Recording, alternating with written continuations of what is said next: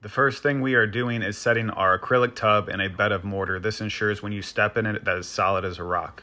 I used a laser level to make sure that it was level, and then we went ahead and installed go board around the bathtub, and we also butted it over top of the flange, and then we sealed the tub to the go board with go board sealant. This ensures a watertight bond and seal. Every bathtub has a flange that surrounds the rim, and typically this is done differently with different contractors. A lot of contractors will butt to the flange. In my case, I actually like to rip the go board 1/4 inch by 1 inch on the back side so I can overlap the flange. It usually sticks out about 3/8 of an inch.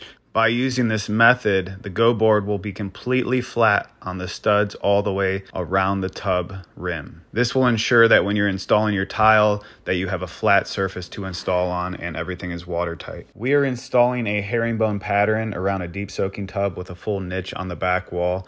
It's really important that you create a template in this situation because you want your back wall tile to wrap the side walls perfectly so it has a continuation. So me and Kyle went ahead and made the template. We laid out the herringbone in the garage on the floor, and we simply are putting our template here, outlining it, and then what we're going to go ahead and do is cut all the tile around the template, and then we're going to use the cutoff pieces to wrap the sidewalls, which will also serve as the starting point for our sidewall templates. This turned out really well. Everything went together like a puzzle after we set it out in the garage. Another thing was this bathroom is on the 2nd floor, so by cutting everything in the garage, we only had to cut it one time and then deliver it to the upstairs all at once. In the last video, we created a template of the herringbone back wall. In this video, we are doing a template of the side wall. I'm simply using a hot glue gun and strips of 2-inch pieces of 1/4 inch iron ply to create our template, and then we just use the cutoff pieces to have a reference point to start our template.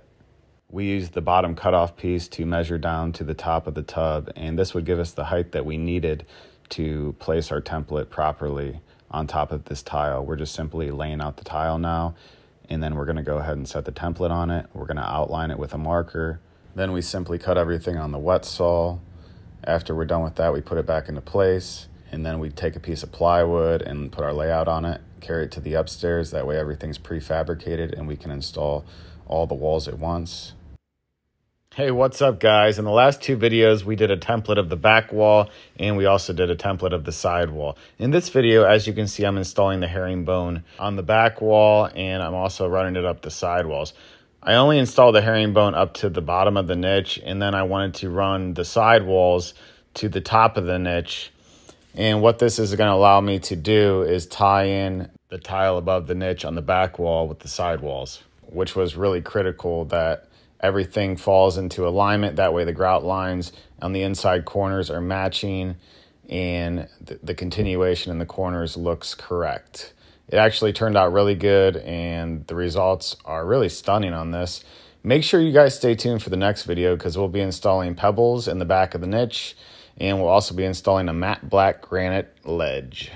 Hey my friends, we are installing a full niche on the back of this deep soaking tub, and as you can see, I'm installing a granite ledge at the bottom. I went ahead and ripped that down to make sure it didn't have an overhang of more than 1 inch, and now I'm installing 5 sheets of pebbles. I went ahead and cut the sheets down in the garage a little bit smaller than the opening. That way I could just pack in some pebbles around the areas on the perimeter that did not have any pebbles.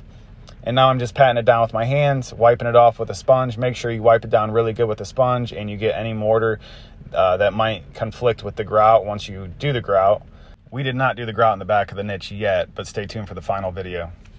I also wanted to bring to your attention how well this tile continuation warps around the walls, and also on the bottom side of the niche you can see how well it just kind of wraps all together.